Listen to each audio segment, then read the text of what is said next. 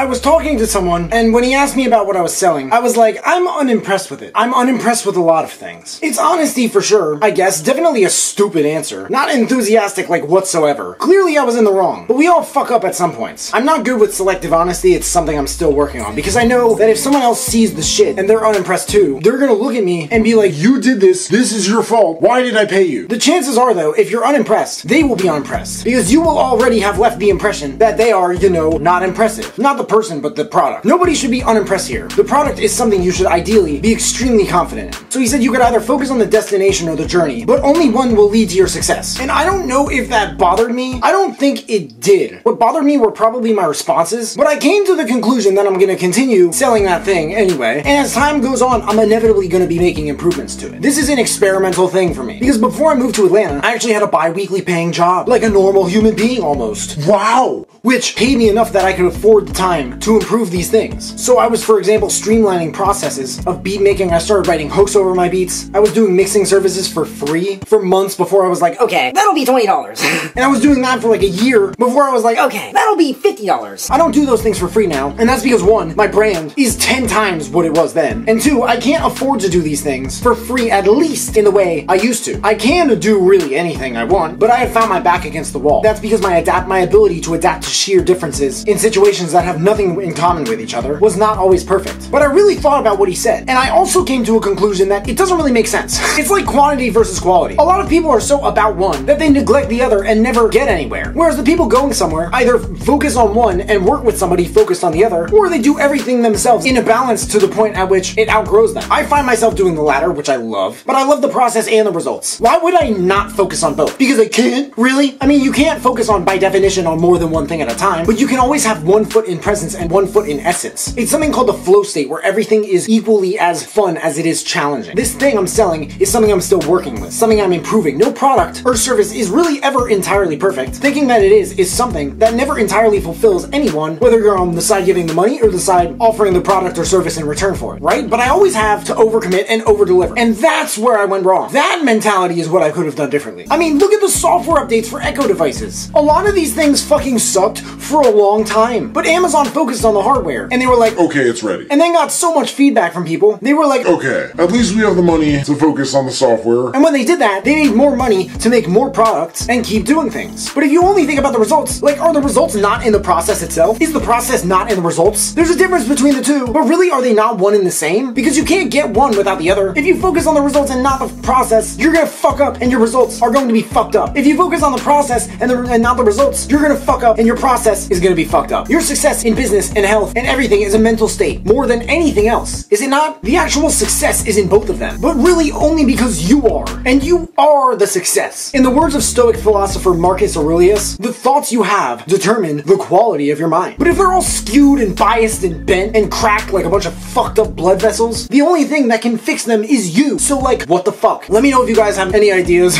you want me to talk about in future videos, and I'll give you a shout out if and when I use them. If you have any questions, please feel free to hit me up. There are links at the bottom of the description to all my social media. Also at the bottom of the description, there are links to my new production kits where you can find all the hardware and software that I use to make music and these videos. If you buy any, I get commission, which helps me build this channel and keep making these videos for you guys. I made all the beats in this video. If you want to use them, you can find links to each one in the description from first to last, or at samuel.earth/beats. Make sure to leave a like if you like it, subscribe if you haven't already. If you could turn on that little bell to receive a notification every time I drop a new video, that would mean the world to me. Thank you guys so much for watching. You can find me everywhere, and I will see you then.